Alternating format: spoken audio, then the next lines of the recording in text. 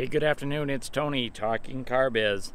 Say, I'm here at the dealership, and one of the things I wanted to talk about was use of space and merchandising.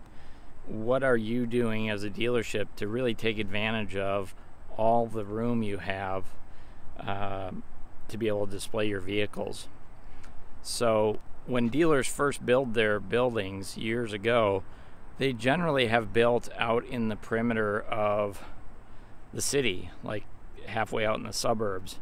Why do they do that? Well, it's so that they can buy land cheap. A dealership might need 3, 4, 5, 10, a dozen acres to build a new dealership, and so they build the dealership on farmland, and then time passes by and the city comes out and creeps around the buildings, and before you know it, it becomes prime real estate.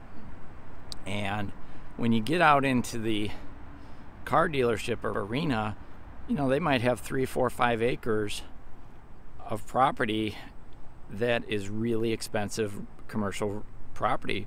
What does 1 square foot of property, what does that cost in a prime commercial area, in terms of taxes you pay, maybe interest? What's the value of that 1 square foot? And so when I get out to a dealership and I see, literally an acre, 2 acres, 3 acres of empty parking lot, I'm a little concerned. I'm a little confused. Why would you own all this property and not maximize the opportunity for this retail space? Here's an example of a big, beautiful facility, big, beautiful building, and yet they're not taking advantage of it.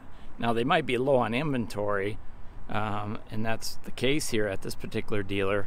Here at the end of the model year, they're expecting to get more inventory. But even so, I don't quite understand, with all this extra room, why you would park your cars. In the case of these minivans, why would you park them 2 feet apart when you literally have thousands of square feet that you could display these vehicles and really turn it into a showroom, albeit an exterior showroom, versus a shelf?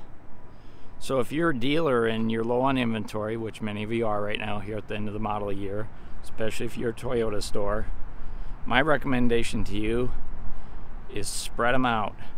Let's pretend that there's a big roof over this and it's a big showroom, and let's display the cars outside just like we would display the cars inside, and take advantage of this really, really expensive real estate.